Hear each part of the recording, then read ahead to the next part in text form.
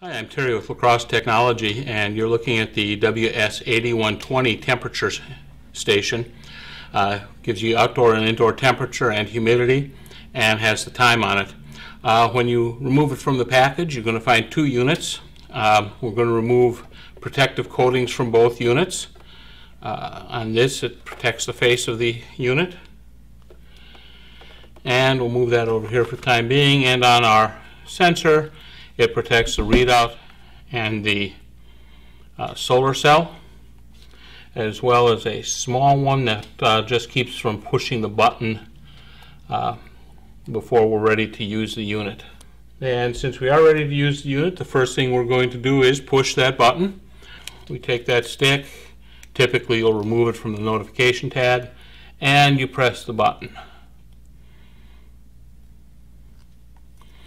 The sensor will start up. It'll initially show everything that it can do. It'll give you the sensor's model number. It will give you a code number. It'll give you the voltage and then the temperature. Once it's showing the temperature in the initial startup, we'll put that away about 3 to 5 feet. In starting this unit, you'll notice a large label on the back that tells us how the startup works. So we remove the battery insulator tab and slide a power switch to the solar setting. That's to the right.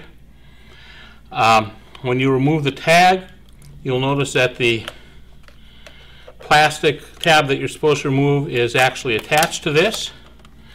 So once you pull that out, the battery is now engaged. We do want to open the battery package.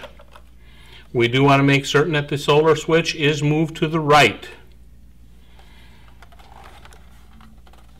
So what I'm going to do is just reach in there with my penknife and slide that switch over to the right for the initial startup.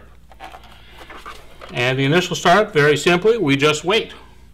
It's already received the outdoor temperature from the sensor, and it's showing us the indoor temperature as well as the outdoor and indoor humidities. To set the time, we're going to use a couple of the buttons on the back. We have a set button and a plus button. Simple procedure: we press the set button and hold it until the time starts to flash. The hours are flashing. We push the plus button to adjust the hours. We watch for AM and PM indicators. We're going to set this for a little bit after 3 p.m. We push the plus button once again. Now the minutes are flashing. And we press the plus button to get to the minutes, get the minutes set. We press the set button once again. It's showing us SOL, or solar, is on. That means we're going to be using the solar batteries. Press the set button again. Everything is set. We'll turn it over. Now we can set our batteries back to the solar mode by sliding that switch over. Put our battery cover back on. We have a set of little feet that we can use to stand the unit up. And we're completely set up.